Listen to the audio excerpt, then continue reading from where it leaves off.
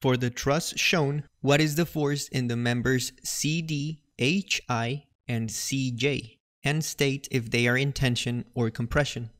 This is the third example for the Trusses main lecture video. The link to that video and other examples are in the description below. Since we're only interested in finding some internal forces and not all, it makes sense to use the method of sections. Additionally, the members we're interested in finding their internal force can all be found by performing only one cut. If we use the left side of the structure, we would need to find the reaction forces at A and K first.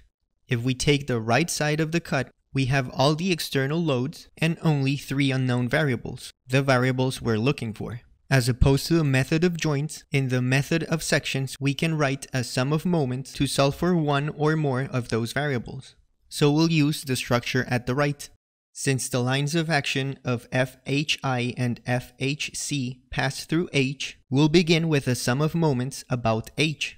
The line of action of the 1,500 pound force on the left also passes through H. So the sum of moments about H will only have 3 terms, the one from FDC and the two 1,500 pound forces on the right. With this, we can solve for FDC, a compressive force. Even though we don't see it in this section of the structure, point C makes sense for the next sum of moments.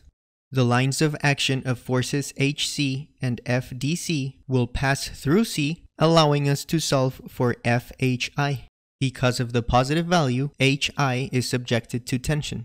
Finally, a sum of forces in the y direction would allow us to solve for FHC. The negative value shows us that member HC is in compression. Remember that this is only true when you assume that all internal forces are tensile forces, and you draw the vectors in free body diagrams correspondingly.